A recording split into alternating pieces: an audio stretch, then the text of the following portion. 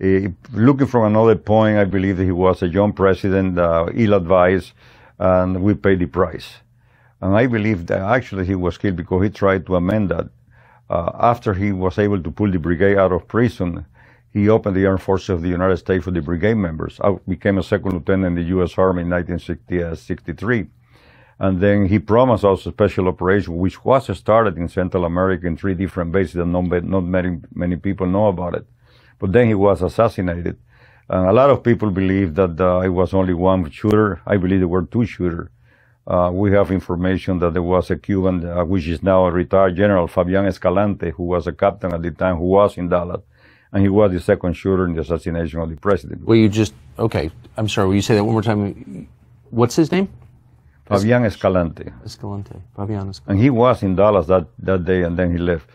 It was something that, and Castro said that he knew that Cuba, the United States was trying to kill him, but be very careful because the Cuban also had a very long hand. So it was a matter either Kennedy or Castro. I think that's how he got killed. So you believe that Kennedy was assassinated by Cuban forces, Castro? To a great extent, yes. Remember that Oswald was in the Cuban embassy for several hours before he went to Dallas that day. And we also have the fact that, with no question about it, that Fabian Escalante was there. And then Cuba denied at the beginning that he was ever in the Cuban embassy. Later on, when they learned that we, as CIA, we had pictures and movie of him getting into our embassy, then they said that they went into a very distinct check, and they found out that indeed, yes, Oswald was in the Cuban embassy, and they claimed that he came in there to get a Cuban visa, and he was denied. Do you believe the CIA had any role in Kennedy's assassination? No, I don't think so. And he came out fine. And the only guy that I really don't like at all, because after that he asked me to testify in his committee, was John Kerry. Why didn't you like John Kerry? He's a funny. He was no war hero. To be honest with you, I was invited when he ran for president, the Vietnam Veteran for the Truth, make a big rally in the West Wing of the Capitol. And at that time, they asked me to be one of the speakers against him because what he did to me. You know, he accused me of receiving $10 million from the Medellin cartel for the contract, which wasn't true.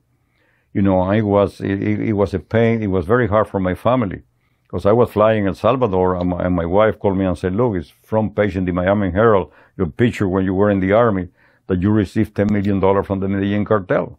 I said, "You know, that's not true." She said, "I know, but here is a subpoena from Senator Kerry's committee. Do you know that he was never ever wounded in combat? He doesn't have one bullet hole in his body, and he claimed three Purple Heart to be able to leave Vietnam. He knew that there was an unwritten law that if you got wounded 3 times in one tour, you could request to leave Vietnam." Yes. And that's exactly what he did. What he did, he scratched himself. He claimed it was from a hand grenade. He never got a bullet hole. He got scratches. I always claimed that he had been wounded that time, get a Purple Heart. The third one, it was denied. The guy didn't say he was worth it. He had to wait until they changed that guy to be able to convince the other guy to give him his third Purple Heart. The War Medal Reproduction Purple Heart is an authentic replica of the actual Purple Heart Senator Kerry may or may not have been officially awarded. This Purple Heart is a free gift from a political party like the Democratic Party and is not affiliated with the Swift Boat veterans. This Purple Heart is a free gift when voting for John Kerry, and a shipping and handling fee of $4.99 will be charged to the voter.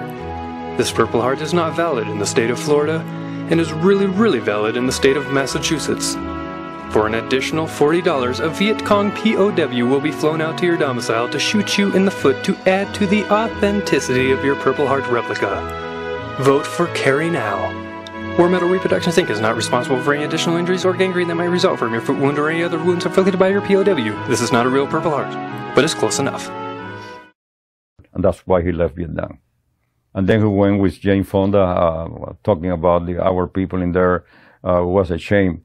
Because today I see how our people treat the military with respect in the plane. At the time when I came back, they would not even wear their uniform because they were called war criminals and all of that because of John Kerry and Jane Fonda. And the guy who really destroyed the CIA was Jimmy Carter. How? Well, I talked to Shackley. He told me about it. We had very high penetration, for example, in Al-Qaeda and in Sendero Luminoso. If we had those people, 9/11 would have never happened. When Jimmy Carter became president, he asked for a briefing from the CIA. He wanted to know how those penetrations were handled. So Shockley was the one in charge, because he told me personally, he was the one in charge to brief the President Carter on that. So he told the president that you have a guy who infiltrated into a cell. The guy was becoming to more and more access higher in the organization. He will come up, for example, with an operation that we're going to do, a terrorist operation. So there is a very pragmatic group who will study the operation. If what's very minimal damages, they will allow the operation to go through, because if every time you have a guy inside and the operation failed, they know somebody's infiltrated in there. So there you have to allow some operation to go through with minimal casualties. Jimmy Carter said it was immoral to do that. So he actually ordered all of those penetrations to be terminated. Where do you think this country's going right now? Well, I hope it changed. A lot of people used to say in Cuba it could not happen here. A lot of people say it could not happen in the United States. After what happened in Cuba, what I have seen in other places, I am concerned about this country. I hope that we can regain the presidency, because this thing goes to what they call socialism. It will be a disaster. We will never know the United States the way it is. I am concerned because I know what happened in Cuba. And unfortunately, we have a lot of professors at high-level university who are leftists, who's brainwashing the head of a lot of our bright students, and that's a very concern to me. You can find all of it on tuckercarlson.com.